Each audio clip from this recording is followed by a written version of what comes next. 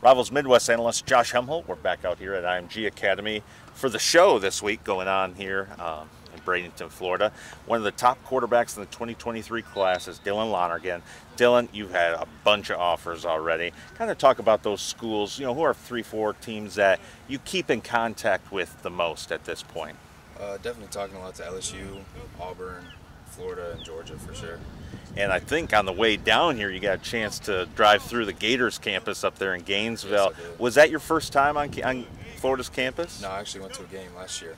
What were you checking out on this drive-through? Obviously, you can't meet with the coaches because of the dead period, but what did you guys get a chance to see? What impressed you from driving through the campus? I mean, definitely just try to look at the whole campus. Try to check out the baseball field too, but couldn't see much there. But I definitely just really enjoyed what it was like there. Now, obviously, Georgia, the home state school. Just lately with the Bulldogs, what are you talking with them? Is it more relationship building? Just where are you at in the recruiting process with Georgia? Definitely more of a relationship building with coaches. What coaches over there do you have a good relationship with? Buster Faulkner, I've talked to him a lot. And how is that player-coach relationship developing? What do you like about him? What do you like about, just the way that they connect with you? I like him. He's a very cool dude, but I think it's just important to be able to just connect with one of the coaches and be able to relate to them. I believe your dad played at Penn State, and now you see the Penn State shirt on, and obviously Penn State, one of those early offers.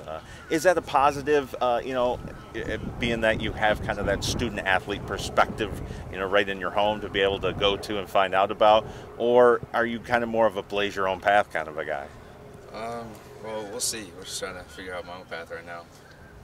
Coach Franklin and those guys up there, just how is that relationship? What do you think about Coach Franklin, his group of coaches? I actually haven't been able to speak with him yet, but his coaches I have been talking to, I really like them.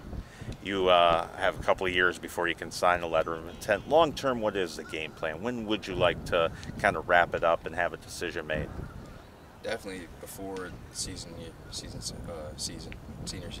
Before senior season? Yeah. Sounds good. Dylan Lonergan, appreciate it. No problem.